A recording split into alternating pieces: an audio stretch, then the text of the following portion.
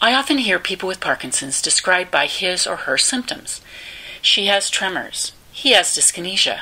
She drags a foot when she walks. He is very stiff. They both drool. And although scientists and clinicians are familiar with these terms and what they mean, I often question whether they know what it means in terms of living with this incurable progressive disease. So I have created a few vignettes of how living with Parkinson's affects my daily life. I often ask for help cutting my meat. Steaks are hard for me to cut, and chicken, and lamb, and lobster, of course, the few times I get it, is nearly impossible for me to deal with, so I always get help from the waiter.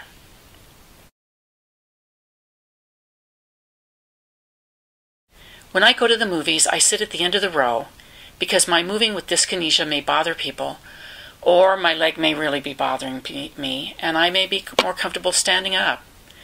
And sitting at the end of the row allows me to get up without bothering anyone else.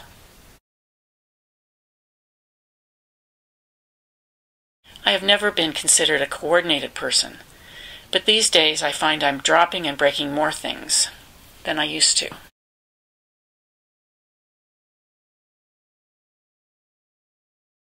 I don't know how normal people turn over in bed. I now have to lay on my back with my knees up, and then I push my back and butt off the bed. Then I flop over as hard as I can to one side or the other, and that's how I turn over these days.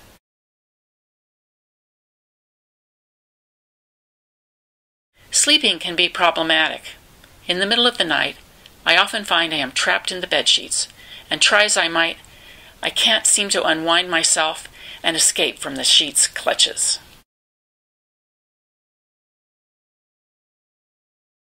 When I go to receptions, even events for people with Parkinson's, food and beverages are often served, but there are no tables. So there I am, standing and shaking, without the ability to eat or drink.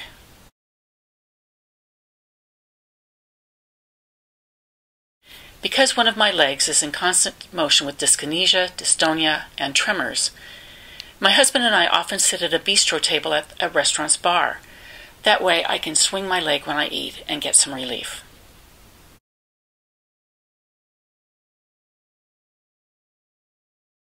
About 30 years ago, I lost my sense of smell, which also affected my sense of taste, which was a shame.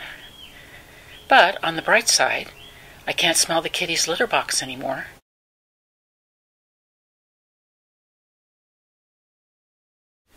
Taking a plane ride in the kettle car, coach section of a plane can be a nightmare. On one 5-hour trip from Phoenix to Washington, D.C., the person in front of me moved his seat all the way back, and I was trapped the entire time with rampant dyskinesia and dystonia.